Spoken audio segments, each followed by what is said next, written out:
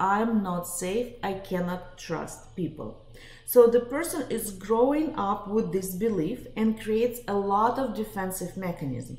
For example, a very common defensive mechanism is when a person thinks that he can control everything and everyone.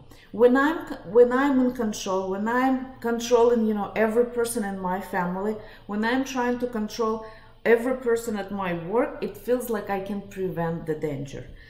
And the person is getting stuck in this controlling mechanism. I cannot relax because I have to control everything. Of course, there are a lot of tension. Of course, there are a lot of anxieties. Of course, there are a lot of fears. And the person believes that with control, he can overcome those things. An opposite reaction that can be formed, just a second. An opposite reaction that can be formed from childhood trauma is when the person believes that I am nothing, I cannot do anything, my opinion does not matter, no matter what I do, it's not gonna change anything.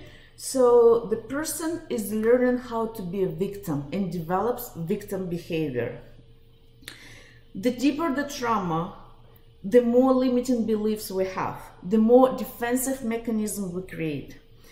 And the deeper the trauma, the harder it is to overcome life challenges, the harder for us to make money, it's harder to create a loving relationship, it's harder to find good friends, it's harder to raise kids because we teach them the same useless mechanisms.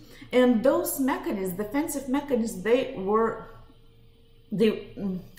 we needed them during the childhood. We needed them to survive. But now they're no longer suit us, but we're still using it because we don't know how we cannot live without them. So we try to keep everything under control. We do not trust people, and we do not, if we cannot trust people, then we cannot create a happy relationship.